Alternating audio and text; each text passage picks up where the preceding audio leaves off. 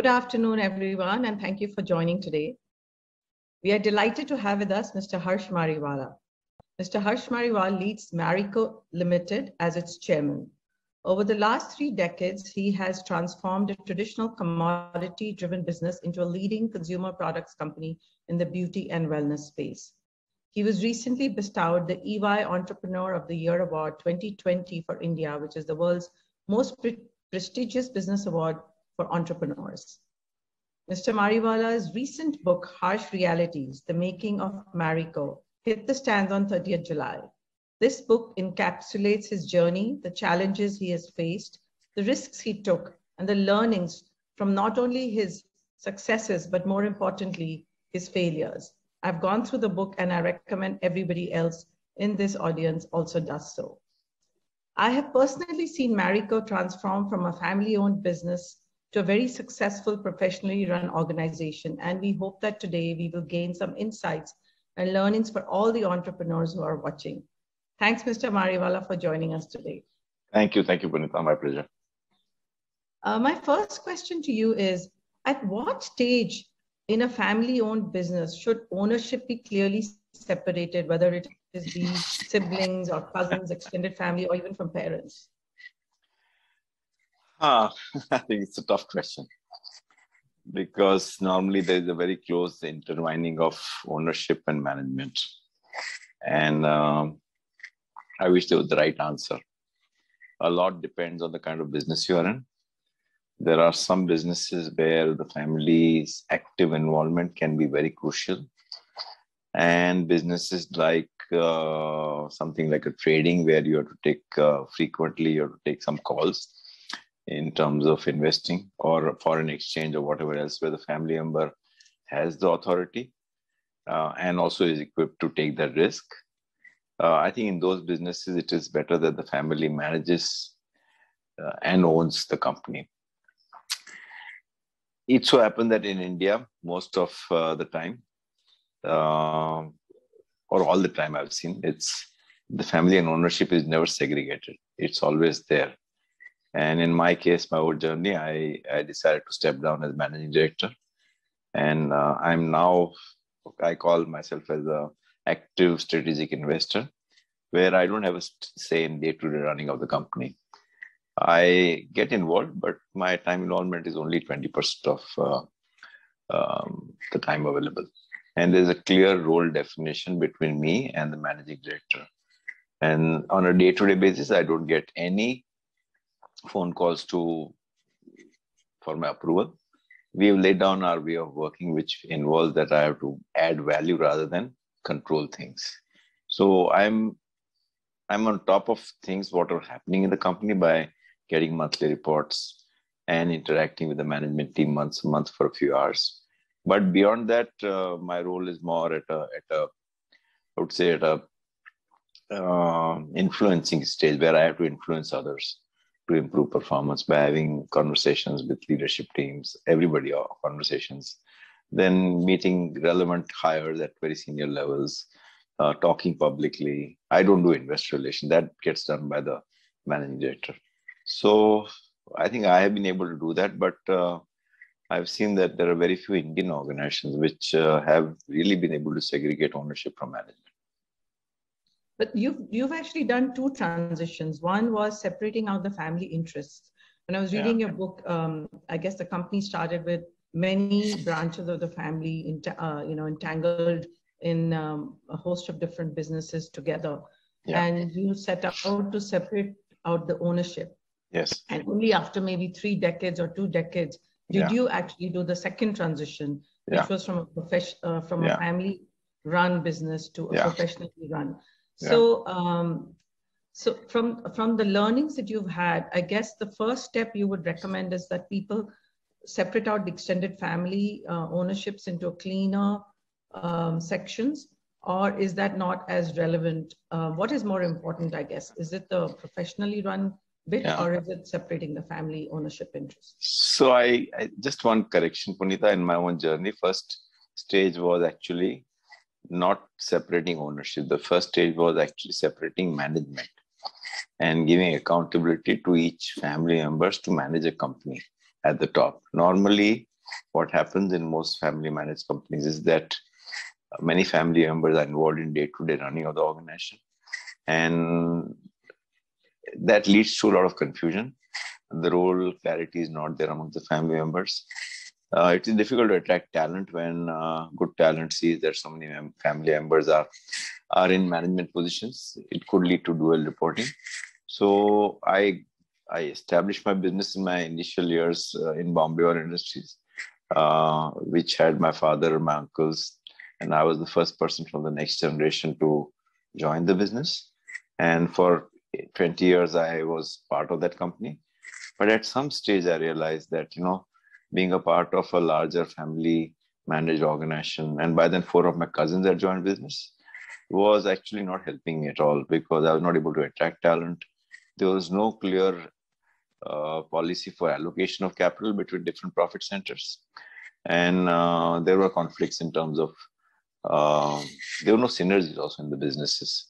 So I spent about 2 to 3 years advocating internally within the family that let's demerge Bombay Oil into 4 different businesses, which was, and then let each family member, a youngster, take it over as the CEO, managing director. So that was my first set of transition. And it was not ownership shift. It was the ownership was similar. So when Marico was formed, the ownership was same in 4 parts. That is my father and 3 of his brothers, But it so happened that over a period of 4 or 5 years, we had some differences of opinion, which led to a split in ownership also, wherein I had to buy over two families' interests. And from 1994, 95 onwards, just me and one of my uncles have ownership. So I think that has been the way it has worked out. But the key thing is, it's very important to deal with a lot of patience. Family issues can actually be very complex because you are just not related to each other. You are also competing within the organization in terms of roles you are playing. So you are playing multiple roles as promoter, manager, and also different generations between me and my father or my uncle. The openness is not there. So there is a lot of complexity gets added because of these complex role relationships. And I was able to do that by having this split of businesses under different companies, accountable to family, but giving me a lot of freedom in terms of managing my business. If I did well, then I had the freedom to allocate money to my business, and it would not go to some other family part of the business. So that was a big liberating moment for me. And it took me 2 to 3 years, but looking back, it has been the most important decision for me. If I had not done that properly, I would have been fighting family battles, because you've seen it in many families that once they start fighting, it's sometimes never ending. And the impact is maximum on the business and frustrations with the family. So my advice to those who are a part of a larger family arrangement is that, you have to have a lot of patience. You have to build consensus, and ideally speaking, you should get hold of somebody who the family trusts, an external person, but the whole family has to trust, and then arrive at what is the way forward. Now, your second question is, when should the ownership within the family get divided?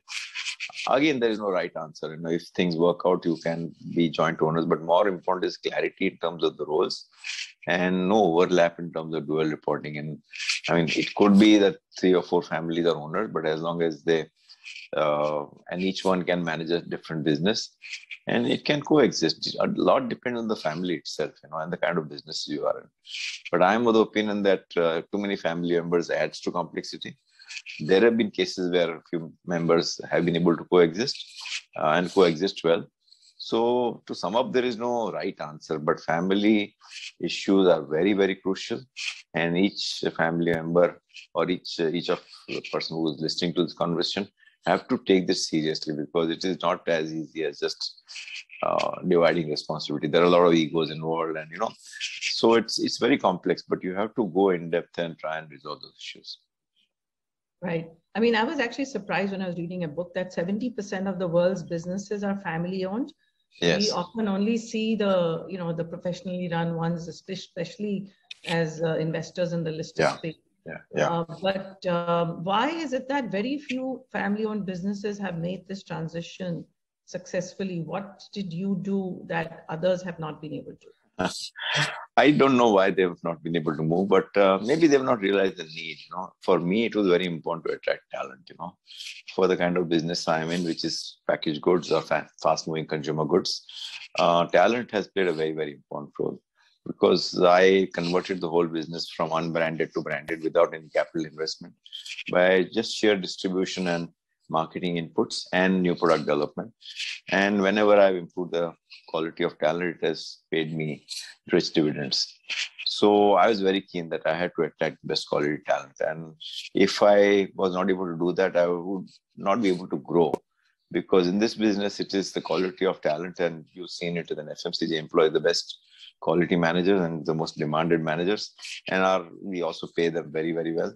So, and my target in terms of attracting talent were companies like Levers or Procter & Gamble or L'Oreal or any other Indian well-managed FMCG company. So to make that happen, one had to take those calls and take those decisions in terms of giving me independence. And since that day, I have not treated this company as a family managed organization. I've given all the signals to the external market that this is a professional organization and only merits will play an important role. Only merits will work. If you have somebody else you tell me to employ, your friend or whatever, I will at the most ask my team to evaluate, but the ultimate decision is the team decision.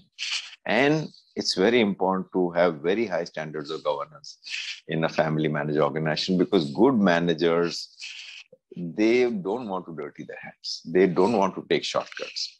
And not only forget about good managers, but good associates, good employees these days, they are looking at ESG, and you've seen so many boards that ESG has become the hot topic in all the boards. It started with governance, but after the pandemic, now it's expanded to ESG, which is a very good development. And I think organizations have to take into account all these issues, because it appeals to all the stakeholders, and all the stakeholders are demanding this. And even consumers are looking at ESG journey in terms of what is the packaging or whatever else you're doing, which is adding something negative to the environment.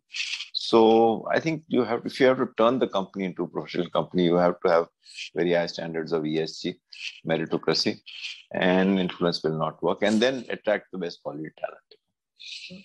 Now, in some sectors, especially say technology, where you need the founder itself to be very involved in the company, because they really clearly have the innovative mindset, and they have either the IP or the algorithm or the passion to build the company. And we are seeing a lot of tech startups in India that start off by professionals who eventually they will become a family-owned business. So in a sector like technology, or say in pharmaceuticals, where we see quite a bit of family ownership, Yes. or the founder ownership rather. Yes. How do you separate out the involvement of the founder, who's so key to driving the company? So I think the key thing is for the founder to realize that this is not his own company, his or her own company. So it may be a publicly quoted company. The fact that many founders, unfortunately promoters, think that because they are the promoters, because they have a majority shareholding, they are entitled to treat that company as their own company. It is not their company. I mean, you are the majority shareholder, but you have other external shareholders. So the organization's interests come first. Whatever you're doing, whatever decisions you're making, the organization's interests come first, which means that you're accountable to the external board of directors. And the board of directors will take a call, how good are you as a CEO? Or if you have any other family member who is in a senior position, are they effective? And if they're not effective, then it is not in the interest of the company. So it's very important that an independent body like board of directors takes calls on that. And the starting point is the mindset of the promoters. Unfortunately, in India, people say that this is my company, just because one is promoted. If it is a private company, I understand. But it is a publicly listed company. You are not the owner of the company, You have only 50-60% shareholding, which is not right for you to say that I will do whatever I feel like doing because it is my company. It is not your company.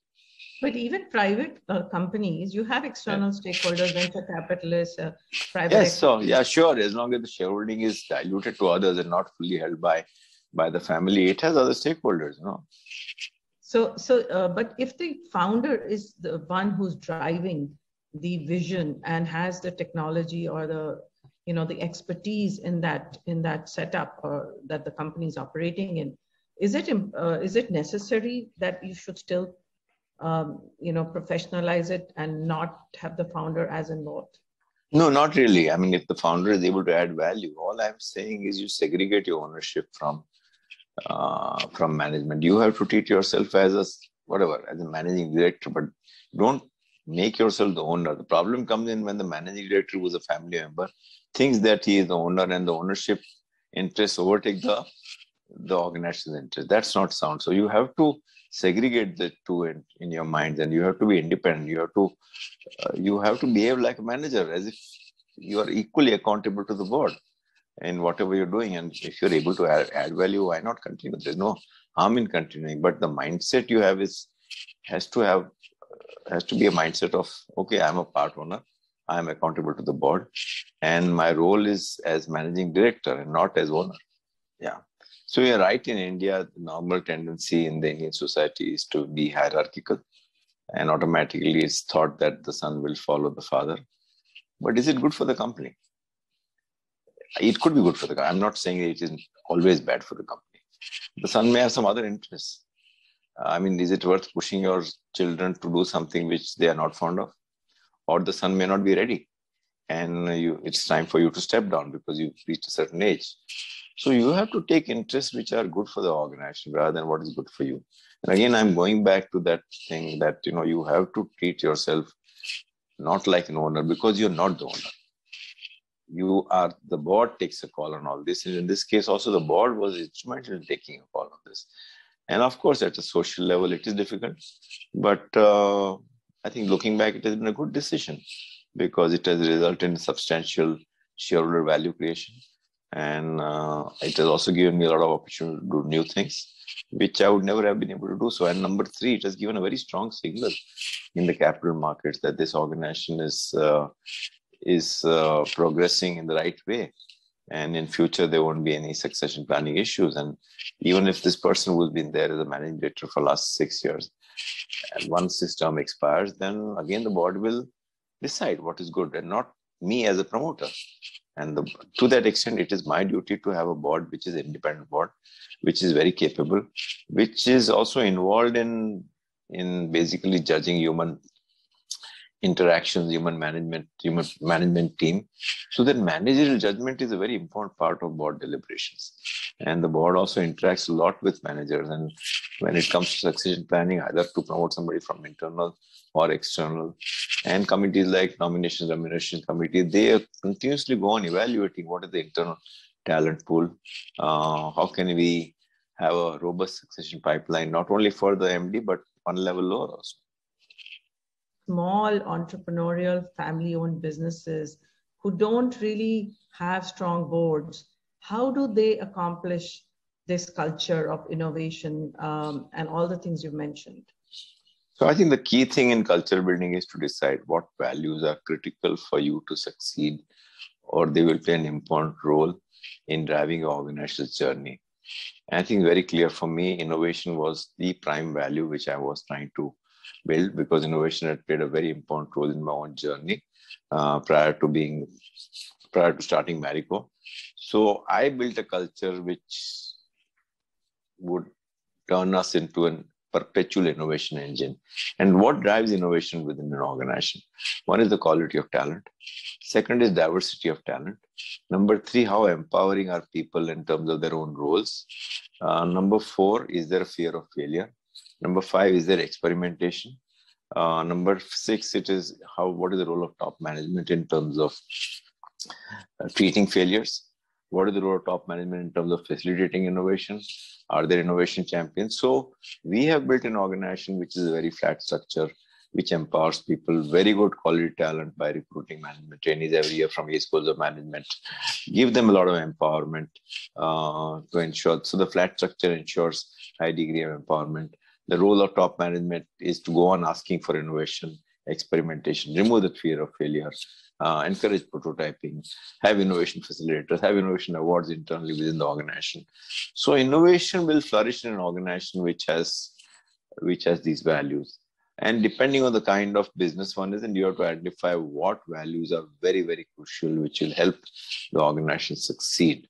And then try and find out how do you reinforce these values on a perpetual basis. It could be safety, it could be service level, depending on the kind of business you are in.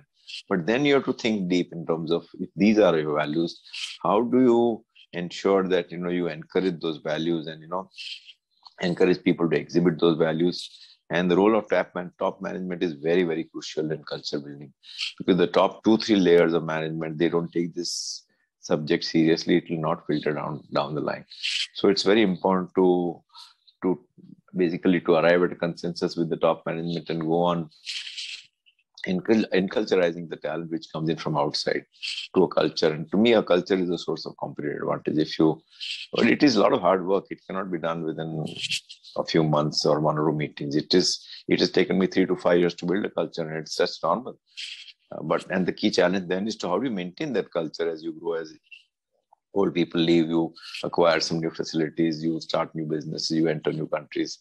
So it's a continuous thing which the HR function has to work on. I mean, you split the role of chair and CEO in your own company and have put together a very strong board. Yeah. And how difficult was it for you? I was reading a book, and it seemed it was quite difficult for you initially and your family when you decided to give up active day-to-day management and move into a chair position. So why is it that even though our regulators have mandated the split from chair and CEO, I mean, families are finding it so hard to do that? Because I think there is a reluctance in terms of what will happen to the company if I give up control. There is a belief that I'm the best person to manage the company. And I don't think anybody can say that I'm the best person. No, there'll always be somebody else. You have to find that person who could occupy your shoes. Because even if you're the best person, you're not going to live forever. You will be operational for whatever number of years you're active. And the whole system has to be strong and not just you. So if the entrepreneur thinks that he knows it all, if the entrepreneur is not willing to delegate, if the entrepreneur is not willing to invest in other talent which can take over from him, then it will be very difficult to segregate the roles. But if the entrepreneur has a mindset that, okay, I have to delegate, I have to empower others, I have to make myself redundant and select talent which is better than me, then there's no issue at all. Right. So, I mean, I think we have a lot of entrepreneurs in the audience today, and some are larger than others. So I guess it depends on what stage of your company you're at. And you're right. So I did that when I was 63. So you're right, absolutely right. So I was active in the company as managing director for almost how many years? 20 years or so. Yeah. Yeah.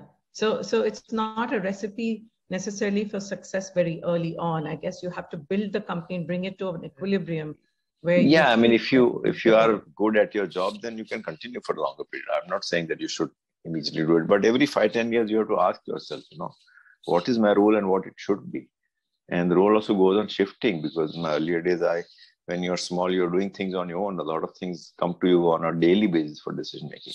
And then when you become larger, then the whole shift happens to actually recruiting good talent and team building and processes and things like that. And when you're very large, you are influencing others. So I think you have to go on asking, what is my current role which I can empower others to do? Though you may be the same managing director, but as the business expanded, you have to go on relinquish some parts of your role, because otherwise, to what extent will you go on working all the time, And I think the organization also has to become far more stronger, and separately, to attract talent, they need a new challenge. They can't, their businesses or their roles have to expand.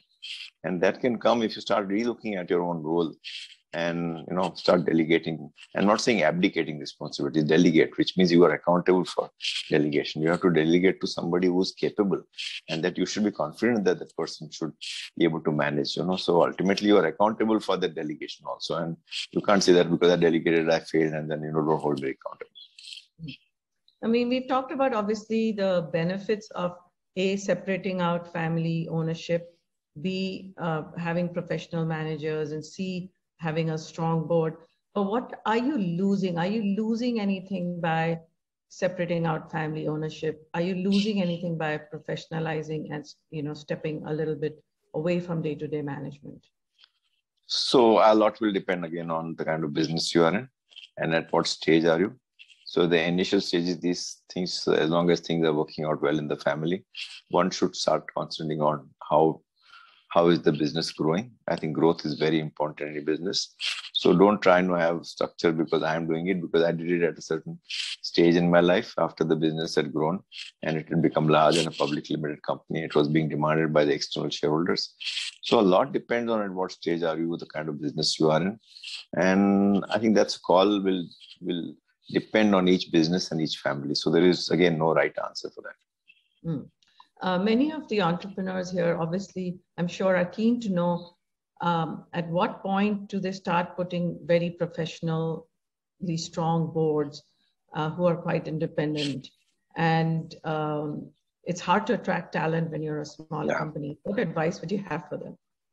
So I think if you're a non-listed company, it's easier. Then it's better to have an advisory board rather than a statutory board, because there is a reluctance to join statutory board. It's risky. So it's better to have a small advisory board. I think the key thing is to identify what are the competencies required at the board. And many times you just say that, okay, let me have this person, without realizing where he can add value. The starting point is within your own business, what competencies are required. For example, if your business is turning digital, and all the businesses are turning digital input. So say, okay, I want somebody to help me in my digital journey.